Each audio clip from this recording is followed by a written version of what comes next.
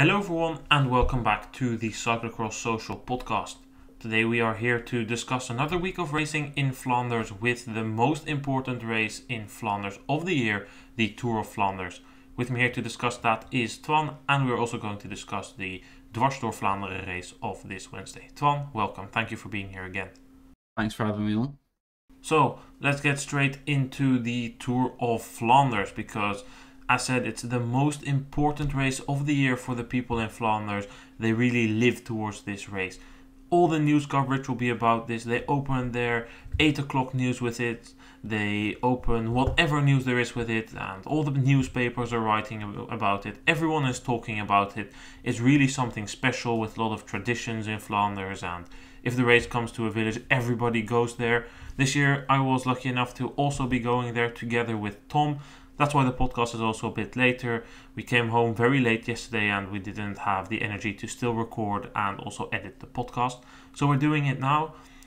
The big news was this week already before the start of the Tour of Flanders. The arguably pre-race favourite, Wout van Aert, was out. He had COVID and was forced to sit out this one on the couch. But that left us with two new pre-race favourites, arguably, that were Van der Poel and Pogacar. But if we go into the race after the usual early breakaway, not a lot of happening. Before the second time Quaremont and before already Berg ten Houten, there was this interesting group of riders up front. And in that group was Gianni Vermeersch. Can you tell us a bit about the race situation around that time, Twan? I think we had gone just over the Canarieberg, and then it really appeared that the gap was quite big. It was Alex Kiers really driving that group on for Mats Pedersen. And then we had some guys for the Koning Quickstep. We had some guys for Bahrain as well. And someone I'm forgetting as well. It was quite important just in the general scheme of things. Yeah, it was a really good group and they had a really nice gap.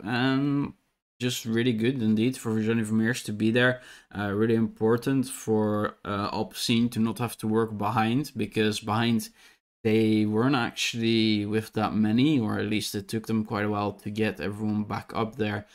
So I think for Van der Poel it was quite relaxing. And then, we got to the Oude Quaremont and Pogacar went crazy. I think Bike Exchange, UAE and Bahrain actually worked really well to limit the gap in the end. And by the time they got to the Oude Quaremont, Pogacar was able to bridge up with Asgreen on his wheel, and it seemed like Van der Poel had either taken it easy or he just got blocked at the bottom of the Oude Quaremont, putting him quite far back. Yeah, before we get to that second passage of the Oude Quaremont, let's look at the situation of that group which you just had. In that group were Gianni Vermeersch, but also a very strong Ben Turner again. As you said, a lot of teams had riders there. Did you at any point think that that group might have been able to go towards the finish? Or did you think that because UAE didn't have anyone there, that this group would always be caught? No, I think Mats Pedersen, Ben Turner, Gianni Vermeersch, like some of the better riders in that group had bought themselves basically a ticket to like the final round of Oude Quaremont and Paterberg. I thought it was a really good move, and maybe like the favorites are able to close it down eventually, but I think I didn't think it would come back before that time around up the Oude Quaremont, Paterberg and Kopecky. Yeah, I always have this feeling in the recent editions of Tour of Flanders, and it also happens at the World Championships a lot. At some point like this as well, with still around or just under 100 kilometers to go, there's this very dangerous group that attacks and you think, oh, this can go to the end. But there's always 2 or 3 teams at least that miss out and that will then set up the chase. In this case, 2 teams that did get strong results were chasing, UAE and Bahrain. And then there's always 1 or 2 teams that you're thinking, why are you pacing, joining in? In this case, we saw a bit of pacing by Total, but after a crash of Turgi, that stopped. There was a bit of chasing by Bike Exchange. So it's always this tough situation, and I would agree. I think that I had expected Vermeersch and Turner, but also Pedersen and maybe a strong Bettiol or Mick van Dijken to be able to go further into the final than they eventually did. But that eventually was because of what you said, this crazy acceleration by Pogacar on the Oude Kwaremond. You already said you weren't sure about what happened with Van der Poel there. Was that just a question, or do you just not know if he was blocked, bad positioned, or just didn't respond to Pogacar? Well, I imagine if he could have that, he would have responded to Pogacar, because it's still like a crucial place. Of course, I think he must like either not have had the position at the time, or just felt like it might just all come back together and gambled a little bit. But I think by the end he is there, like there or thereabouts, once we turn onto the big road. So I assume that he got blocked and is just kind of out of position, which would fit the general like profile of Van der Poel pretty well. Yeah, I think that you never let Pogacar go, you know. I mean, we clearly saw that Van der Poel was marking one guy, and that was Pogacar. When Pogacar went, he would make sure to be with him.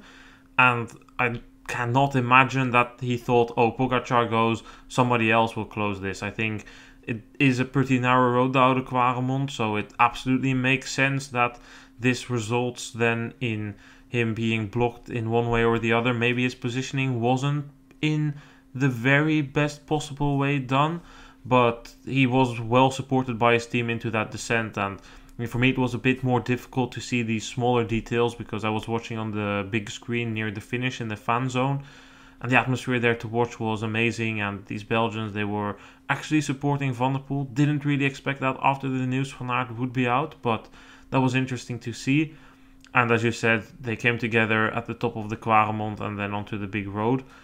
We followed over the Pater when we had the traditional Van Baarle attack, and then we came towards the Koppenberg.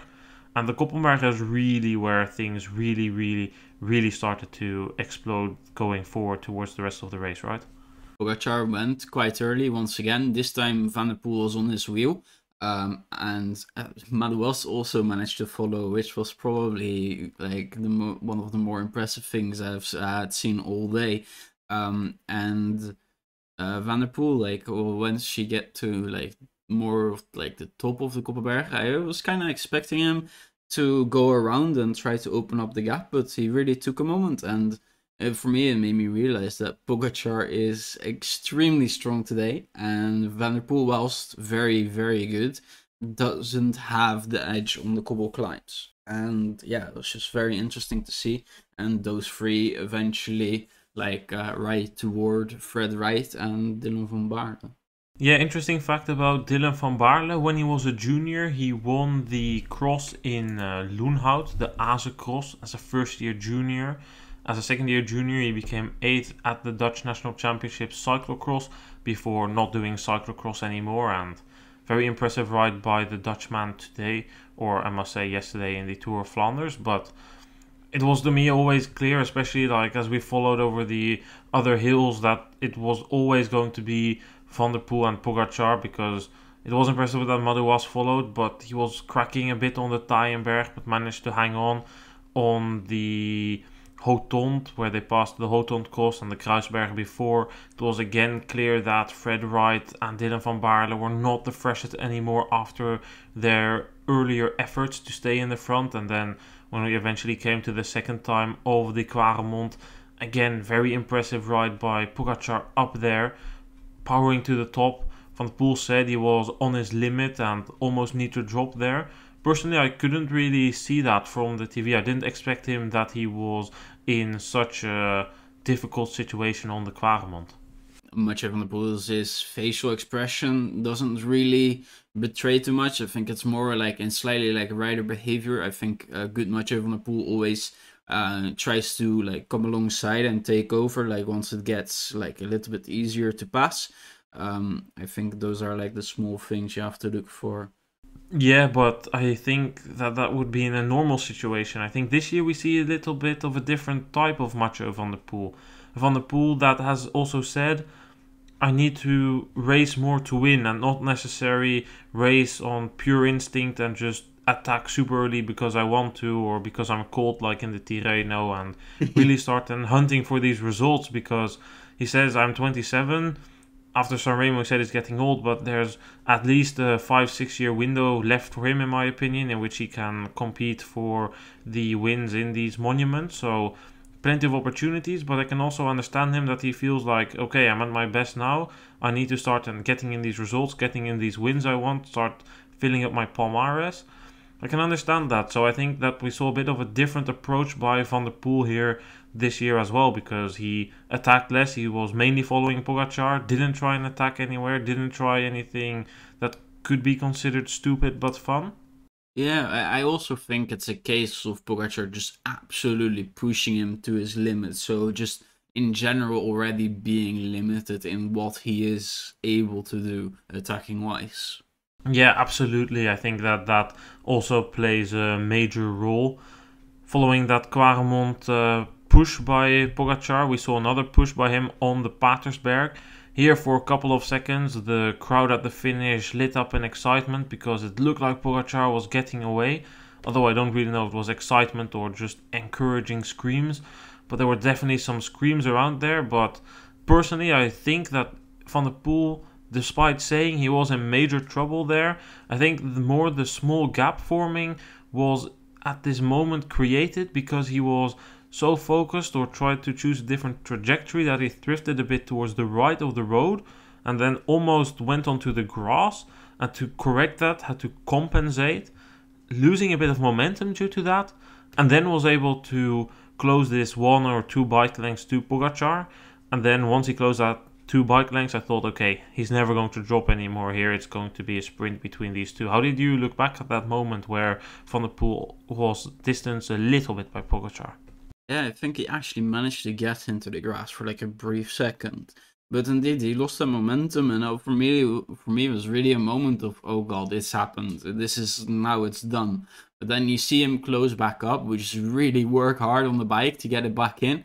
And I can imagine that you have to go, like he had to go like extremely deep. But I think from that moment that he closes those meters, I'm just sitting there like, okay, this is good. Now we're going to a sprint. But after last year, I'm not as happy and as confident about it anymore as I was before he lost to Askreen. Yeah, I can absolutely imagine that. I had the same feeling.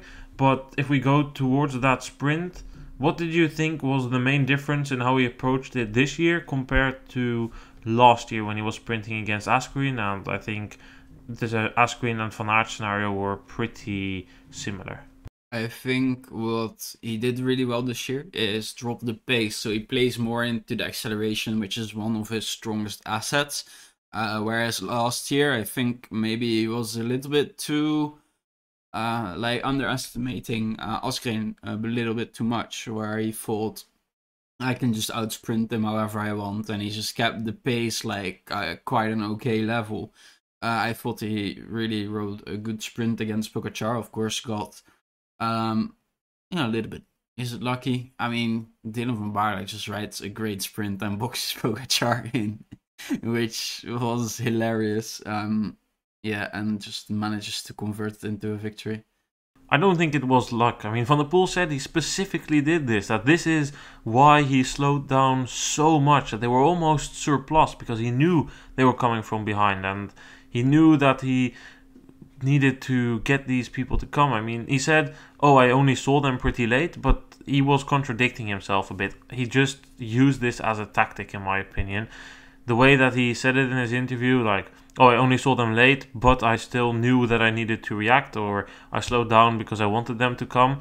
That was, in my opinion, what gave it away. I think he knew they were coming, and either hoped Pogacar would take the lead and he could come from behind, or that they would come from behind, but he chose that he could launch himself, and because Pogacar needed to react, Pogacar would be boxed in, as you said, what happened.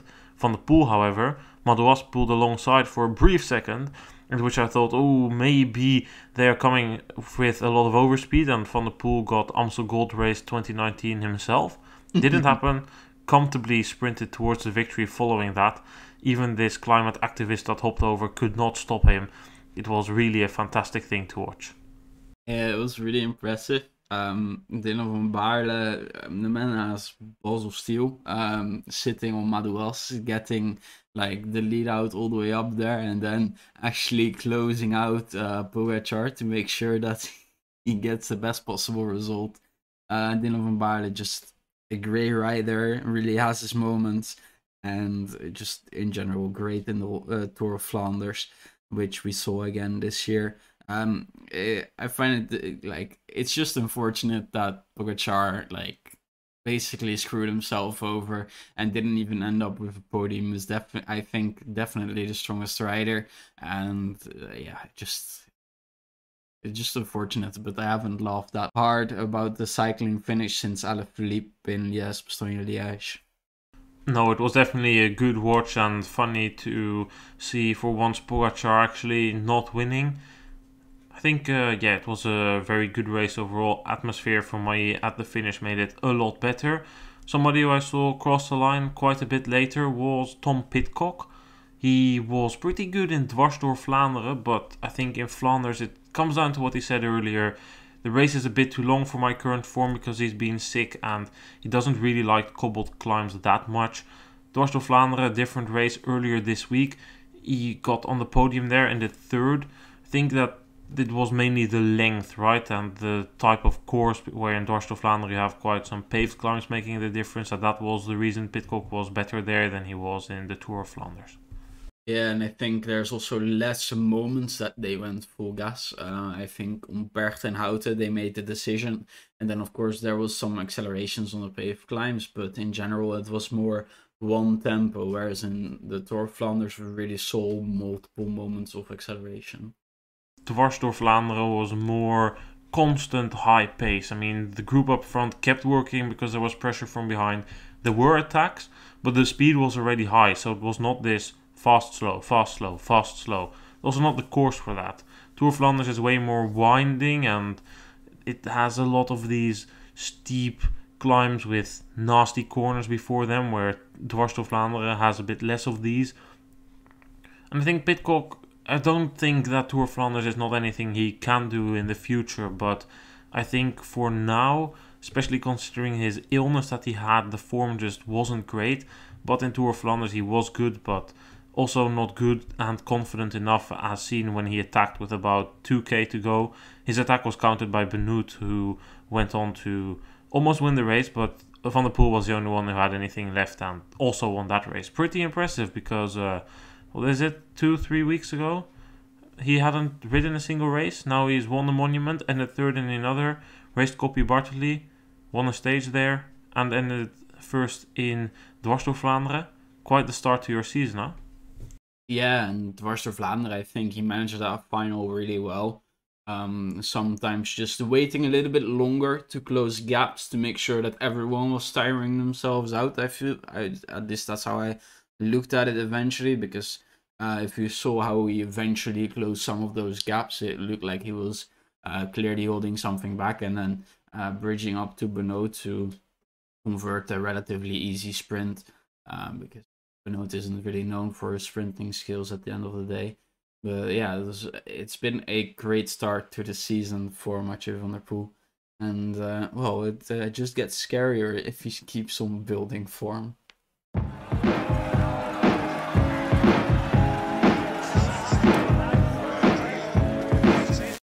Let's go and talk about the Women's Tour of Flanders then. There was for once actually an early break in that race, and there was a cyclocross rider in it, the Queen of the Koppenberg, Clara Honsinger, racing for the EF Education team on the road.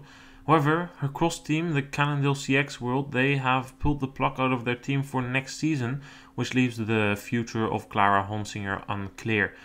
We don't have any rumors about where she's going, haven't picked up anything myself, but I know there is hard lobbying behind the scenes to find a place for her. Where she goes is unclear, haven't picked up a rumor about that one. However, the only thing that is floating around, but there's no source behind this, is that she might do cross for her road team, which is the AF Education team. They have signed Christel Herremans, who was the team manager at Star Casino, and there is rumor that this signing is having a correlation with Honsinger doing cross there, but there's no foundation behind this, so I am not sure what to make out of this. However, On the Koppenberg, frankly enough, it was Honsinger who got dropped from the breakaway, which was caught by a couple of other riders, which eventually led us to a similar situation which we just discussed in the men's race. There was an interesting group just up ahead of the road with mainly riders from strong teams, but not the leaders. One of the riders in that group was Christine Margerus, the multiple-time Luxembourg champion, cross and road champion. I mean, you can't count her titles because I think it's 15 from the top of my head, but it's something ridiculous like that. Anyway, same question, Twan. Did you think that that group would go to the finish? Because that was a bit further into the final, that group was still up the road. Yeah, that one was also a very scary group, and I felt like as long as Van Vleuten had confidence in Sierra, her teammate, who was also in the break, then that group wouldn't have come back. But Annemiek van Vleuten kept on attacking, kept on trying to get back in there, and that's what ended up doing that breakaway in largely. Yeah, I mean, Van Vleuten, of course, is not used to being in a situation where she needs to deal with teammates. But it's this time different. I think she made a mistake by chasing down the leaders on the Kruisberg and Hotond. I believe that if she would have sat up there and let Trek or SD Works do the chasing, because they were both in worse situations, then, in my opinion, there would have been a different situation where that group might have gone to the finish, because I don't know if SD Works would have started chasing, and if so, she would have, Van Vleuten that is, for sure made the SD Works team tired, because after the Patersberg we'll come to later, there were still 4 SD Works guys, riders in the front group, not guys, girls of course, women that weren't up there. But yeah, I think it was complicated. I don't know how the situation from the team car was there either. Don't know what really was going on there, but I assume that Van Vleuten didn't have confidence in Sierra, or there was just a lack of communication, which is not impossible considering it was Movistar. But Van Vleuten attacked on the Kruisberg, attacked earlier on the day as well on the Koppenberg and the Dijenberg. She attacked on the Oude Kwaremond, she attacked on the Patersberg. But one thing that didn't change was Kopecky just sitting on her wheel, and that was pretty insane if you ask me. I mean, we already saw it in the Strade Bianchi where she did it, but here again, hill after hill, just biting in that wheel of Van Vleuten, not giving a single centimeter to Van Vleuten. It's already one of the most impressive things I've seen, because there are not many riders who are able to do that. Yeah, I think it's absolutely incredible what she was able to do. It's more of a role I would think we would see Demi Vollering in, but she has been executing it to absolute perfection this season. And Annemiek van Vleuten, I don't think is quite as good as she was previous year, but maybe it is just Kopecky making her look a little bit less good, but just not being able to get away. Absolutely insane what she's able to do, and she gives so much of a tactical advantage to SD Works by being able to do that, it's just hard for them to lose the race. Absolutely, because Kopecky, of course, is still a very rapid sprinter. It's kind of like Prime Vos in a way. Although I don't want to compare between generations or riders or whatsoever, but it just reminded me kind of that. Just a very strong puncher who also has a very good kick at the end in the sprint, who is then almost impossible to beat, and especially considering the strength of the SD Works team, because after the Patersberg we had the 3 leaders, Kopecky with her teammate Reusser and Van Vleuten. They were caught, mainly because also Black was working in the chase. Black came back, Black attacked, and I think that was one of the only moments it looked a bit dodgy if Kopecky would be able to win, because her teammate was up ahead, but Van Vleuten had the cards to play. She reacted, closed the gap, and from there on Black just worked for Kopecky, and Kopecky went on to win that sprint quite comfortably. So I think it was a very well-deserved win, and certainly something the Belgian cycling, especially the women's cycling, could use.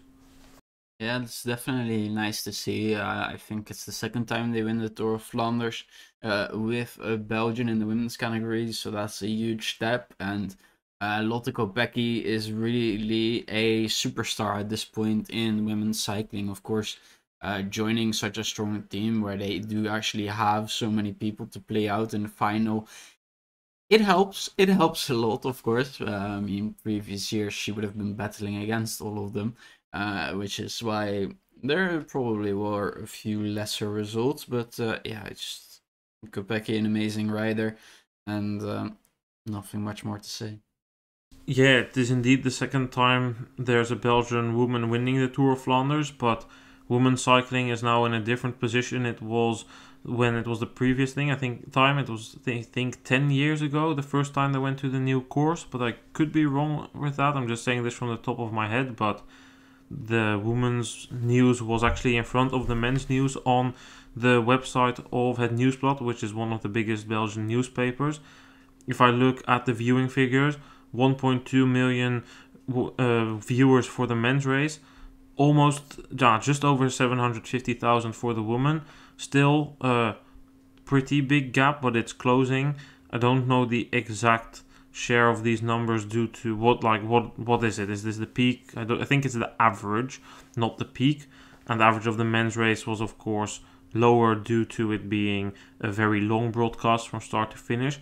Nevertheless, I feel like the situation of women's cycling is slowly improving in Belgium. It gets a bit better every year. Unfortunately, at the finish, still about half of the people left after the men's race. But a positive thing was there were a lot of girls and young women around there, and they came for Kopecky. They didn't come for Van der Poel or whoever. No, they came there because they wanted to see Kopecky winning the Tour of Flanders, or at least trying to win the Tour of Flanders. It happened. The screams around the finish were even louder than they were when Van der Poel won, despite there being less people. So I think that was a very good indication there, and it kind of fits the situation in Belgium. There's many women and girls who are interested in cycling, ride their bikes. However, in terms of racing, the riders who have a license, that amount is low. But that's something that's being worked on, and I hope it will have its effect, because I think that Lotte Kopecky definitely is having that effect to pull people towards the race and start riding themselves. Let's then go and discuss some other riders. Behind Kopecky, there was a group sprinting for the remaining places in the top 10, and behind that there was a bigger peloton. In that peloton, two cross riders, Persico and Kastelijn, both continuing their string of decent results. Persico sprinting to 11th, Kastelijn not sprinting and ending 25th in the Tour of Flanders. I think for both riders, it's maybe not necessarily the result they'd hoped for, but that is also down due to this weird situation with half of the riders ending in the top 10 being these riders from this group that we discussed earlier, from which Margerus was in. But I think both riders can be satisfied with the form they've shown, and maybe not necessarily the result, but overall the performance.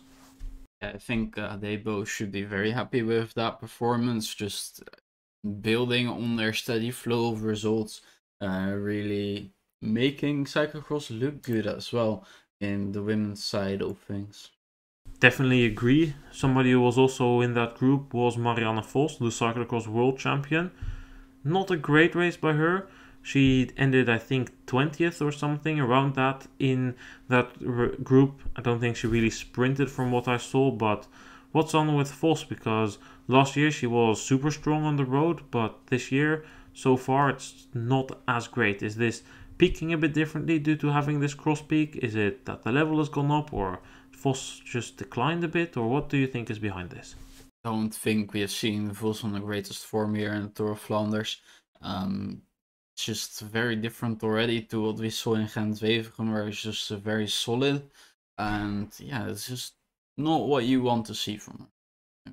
Could still be a bad day, of course, but I think that Vos this season has one main goal, and that is the Women's Tour de France, the Tour de France Femmes avec Zwift, which is being held after the Men's Tour de France. So I think Vos is really targeting that, and maybe also targeting the world, wanting to still claim another world title.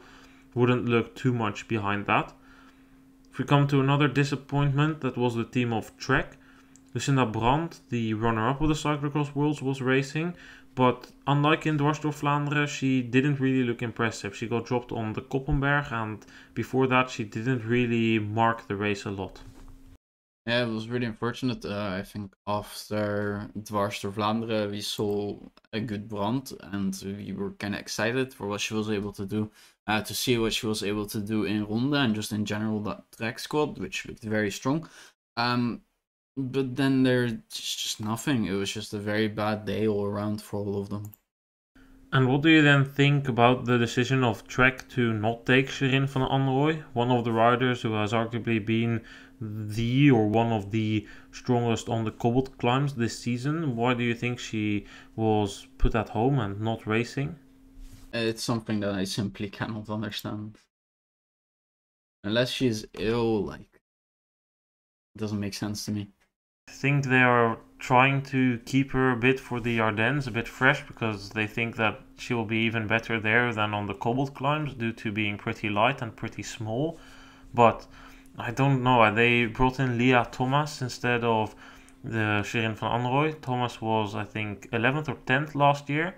Still very solid rider, but I do think that Van Anrooij could have potentially made a difference here, but overall just wasn't day of Trek, and Dongo Borghini, who in previous years was their best climber, hasn't really been at it this season so far, so I just think an unfortunate day for the Trek team.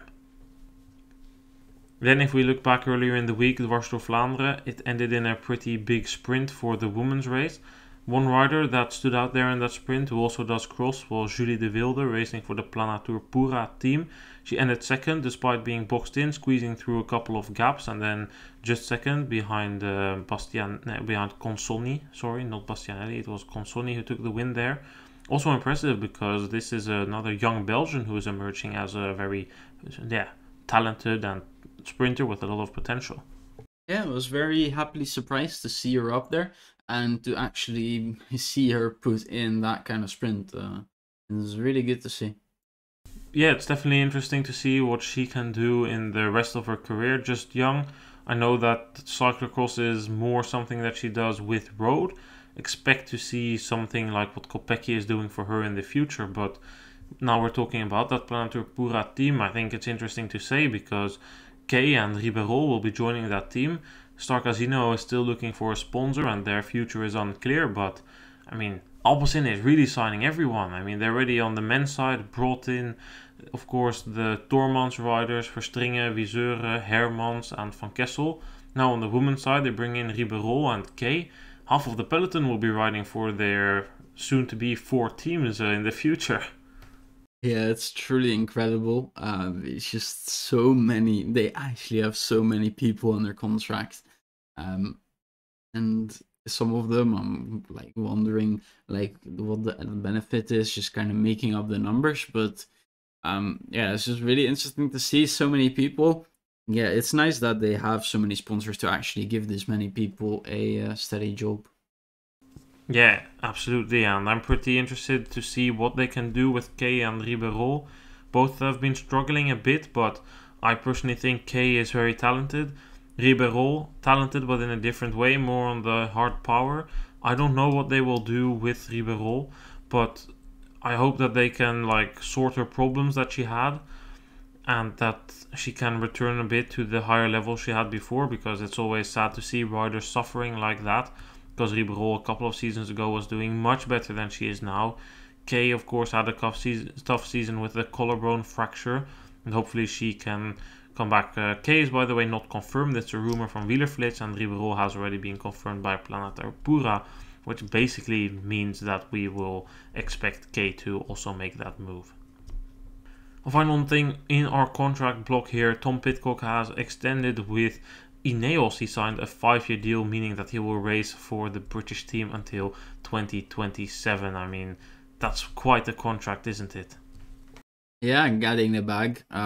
Nice to see that he is on such a long-term deal. Hopefully, he gets to do everything as he wants. And I think Ineos have emerged with quite a strong classic squad, actually. With Narva S, Van Baarle, Pidcock, of course, and Ben Turner. And some nice complementary pieces around it as well. Yeah, definitely good to see that, and I think Pidcock is in his place there.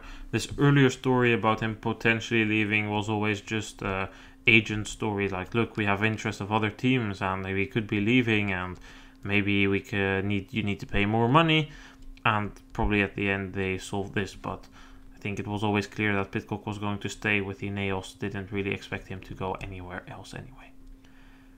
Well, Twan, thank you for being here to discuss the Tour of Flanders with me.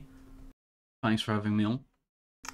Yeah, thanks again for joining us, and we will be back next week for sure with a mountain bike podcast as the World Cup mountain bike kicks off in Brazil and Petropolis. And then after that, maybe there will also be a road podcast, but it kind of depends on what happens in Scheldeprijs and Amstel Gold Race. But Van der Poel is doing Amstel Gold Race and Roubaix, so if he does well there, we will probably make a podcast about that as well. Thanks everyone for tuning in and listening, and we will be back next week. Goodbye!